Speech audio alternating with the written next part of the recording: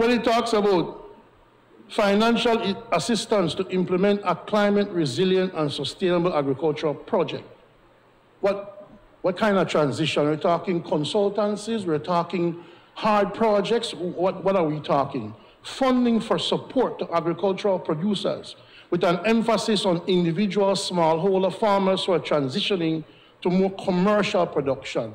What are you talking about? Funding how? What's the criteria for this funding? How do you determine who gets the funding? Who decides who gets the funding? Is there a panel? Is there a board? Is it decided by the Ministry of Finance? None of those details we don't know. And sometimes when you flesh out the details in the, man, we know what you say, man. We know what you say. You actually read it? Boy, it would be our first. So what I'm saying, Madam President, we're still not clear as to fully how it will be implemented to the end.